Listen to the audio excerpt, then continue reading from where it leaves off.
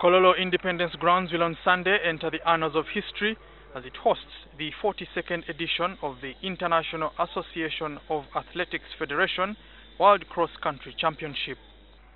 Preparations were in high gear this afternoon when we visited the venue and found workers making final touches. Event organizers were seen testing the racing equipment.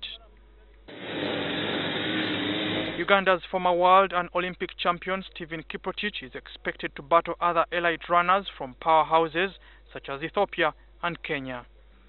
Dominic, Otucet, who is the vice chairperson of the organizing committee, says 60 countries are expected to participate in the championships. There's a new race which was not there before, and it's going to be run for the first time here in Kampala. That is a mixed relay. While many roads lead to the airstrip, Kampala Metropolitan Traffic Police Commander Norman Musinga says all vehicles heading to Kololo on Sunday will have to adhere to the new traffic guidelines. Diplomats are accorded within line of VIPs or VVIPs.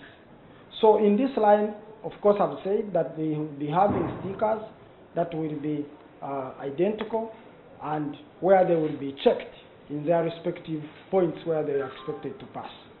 Ugandans hoping to sit in the pavilion will have to pay 50,000, while those outside won't pay any single coin. Now Uganda is the fourth country in Africa to host the IAAF World Cross Championships, and 60 countries will be competing on this racing course, and Uganda hopes to win gold medals on this finishing line.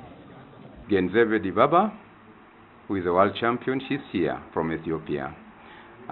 We have from Kenya, the previous champions. They're both here, men and women. This will be the program for the races. 2 p.m. a mixed relay starts. 2:30 p.m. under 20 women will compete in the 6-kilometer race. 3:10 under 20 men will compete in the 8-kilometer race course, while at 3:55 senior women will compete in the 10-kilometer race.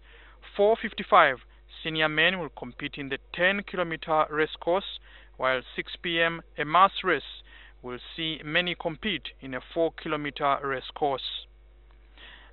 Otucet revealed how attractive prices have been arranged. All the senior races, there's huge prize money for them, only senior races. In total, IAAF will pay up to $310,000 USD as prize money.